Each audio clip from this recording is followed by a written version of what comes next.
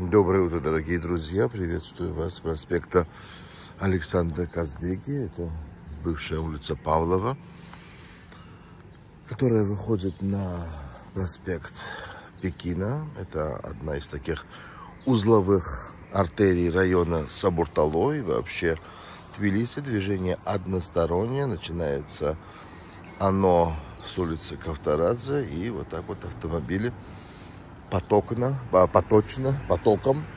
направляются в сторону Пекина. Есть очень много развязок с выходом на различные улицы, параллельные на Верхний проспект, проспект Александра, где движение наоборот со стороны проспекта Пекина в сторону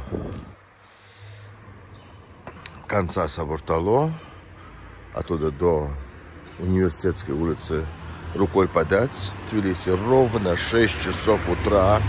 Нормальные люди, которые занимаются здоровым образом жизни, видите, уже катаются на велосипедах. Я уже здесь подметил любителей и хозяев собачек. Вот они гуляют с собачками, собачники, как называет моя коллега и подруга Татьяна Николаевича, собачники. Она себя тоже называет собачницей. Вот собачники в 6 часов утра уже выгуливают своих питомцев. Пока на улице, как видите, считанные автомобили и пешеходов почти нет. Ну вот кому-то жарко и открыты окна. Тбилисских окон негасимый свет. У кого-то включены кондиционеры, ну а кто-то из-за того, что относительно прохладные у нас дни, вообще пока не включает ни вентилятор, ни кондиционер.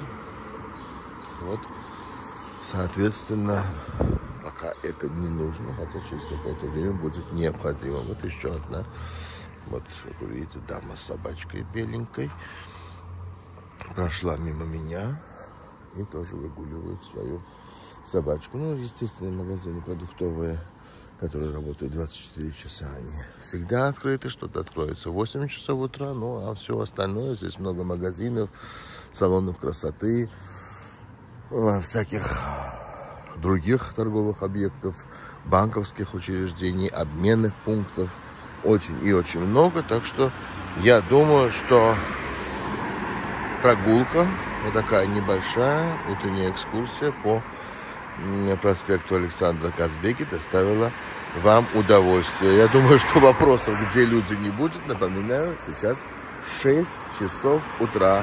Люди еще спят. Всем доброго утра и хорошего дня, дорогие друзья.